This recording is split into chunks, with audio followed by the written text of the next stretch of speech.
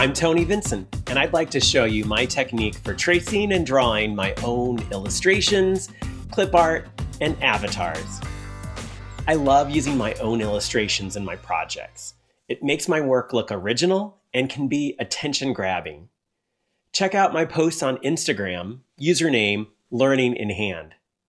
I think the posts that really stand out are the ones where I've drawn the illustrations.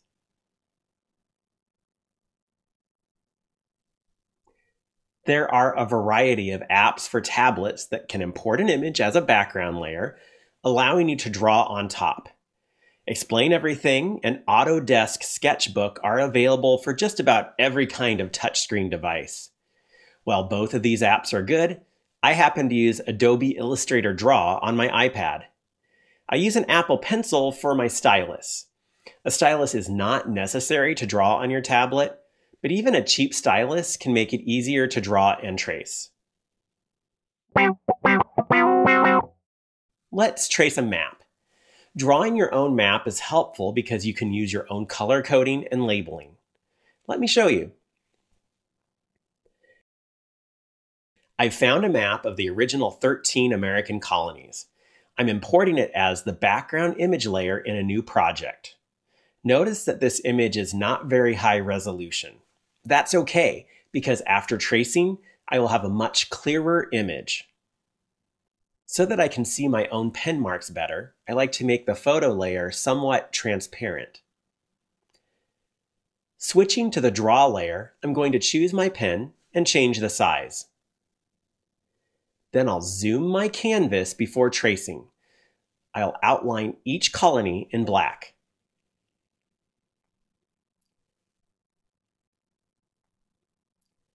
If I make a mistake, I click the undo button. I end up using this button a lot. Next, I want to color code the colonies according to their regions. To make the New England colonies blue, I select a color. In Adobe Draw, you can bucket fill an enclosed area by long pressing inside the area. Other drawing apps might have a dedicated button fill tool. Oops, my bucket fill spilled. That's because I did not fully enclose the shape. I'll need to use my pen to close up the hole and then try filling again.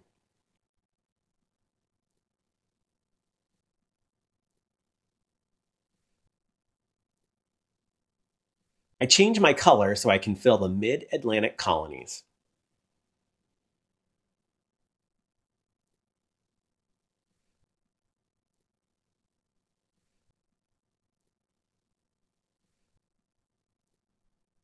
And again, I change the color and I bucket fill the southern colonies.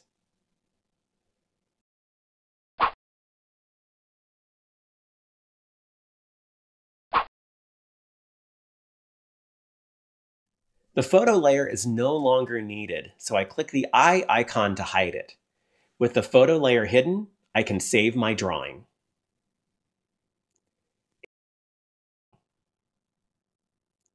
It gets more complicated when you want to draw objects and people.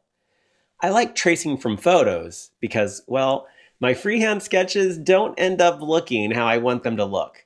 If I trace my illustrations, they are much more recognizable.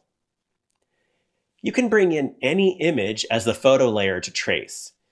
Now, I prefer to use photos that I've taken myself as the photo layer. Tracing someone else's source image might be copyright infringement, so if you intend to use images that aren't yours, it's best to stick with images you have permission to use, like public domain and Creative Commons images. Let's use the tracing technique to draw an object. Let's draw this microphone. I bring in a photo that I took of the microphone as the photo layer. I make the layer mostly transparent so I can see my lines better. Switching to the draw layer, I outline the microphone in black.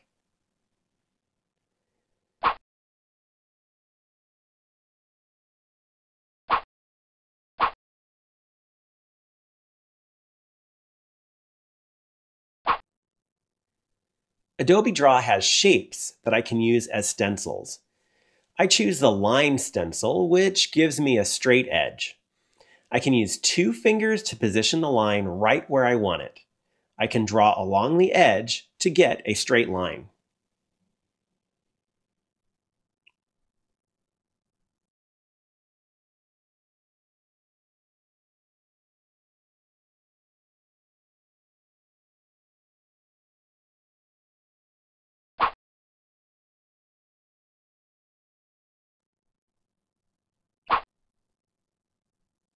With my tracing done, I'm going to make the photo layer fully opaque again. I want to color the top of the microphone purple, just like in the photo. To get that exact shade of purple, I long press color and a chooser appears. I move the chooser to select the purple from the photo. That exact shade of purple is now my selected color.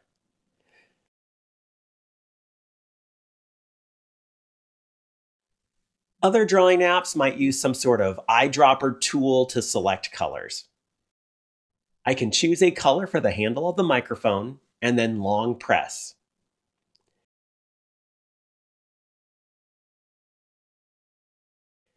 The other parts of the microphone are different shades of that same color. So check this out. I can click color and then select picker.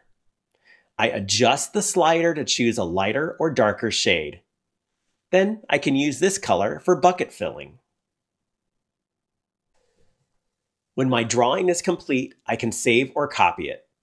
I prefer to copy and then paste into apps like Keynote, Google Slides,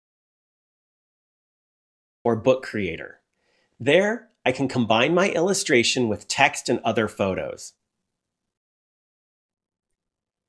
In the map and microphone examples, we used just one drawing layer. Adobe Draw allows for multiple drawing layers. Now, if you're new to drawing apps, you might want to stick with just one drawing layer. It starts to get confusing when you add layers. When I draw people, I do like to use layers. For example, in this illustration, I've used several layers. With layers, I'm able to change colors, words, and pictures on the shirt. In this example, each person is on their own layer. This one places each object on its own layer. Here, I put myself on one layer and the parts of the computer on other layers. In this illustration, I took a photo of my daughter.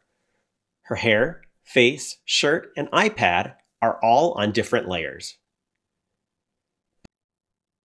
But in this one with my son, all the drawing is on one layer. So layers are not necessary, but the more I draw, the more I see value in using them. Drawing people is challenging. With practice, I'm improving. Now, there are different ways to draw people and their avatars. One way is to outline in black and then fill with colors. Another is to outline and fill with shades of the same color. Or you could have no outlines at all. Instead, you use different colors and shapes. Having no outlines is the way I prefer drawing my avatars. Let me show you.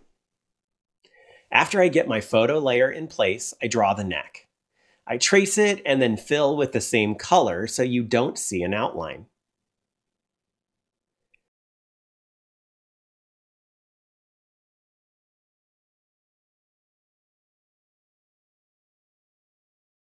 Then I choose a shade of that same color and I trace the head and fill.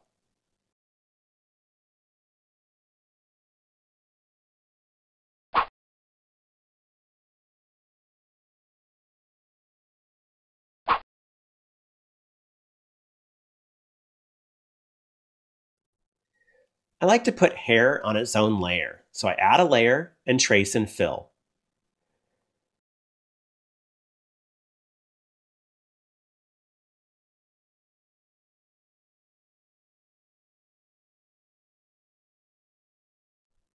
Adding details to the hair can make it look more realistic.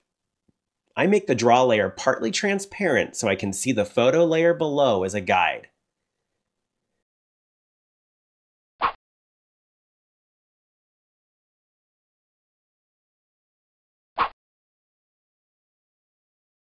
Now I jump back to the head and neck layer.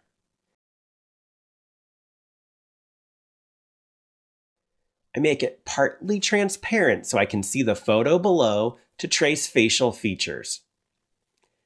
I have to decide exactly how much detail to include as I draw.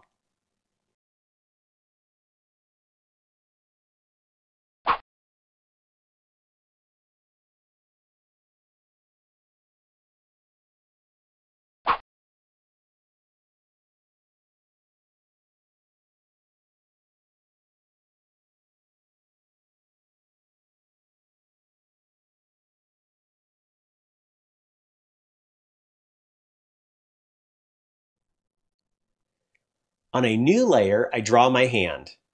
I found that hands have to have outlines, otherwise they look like blobs.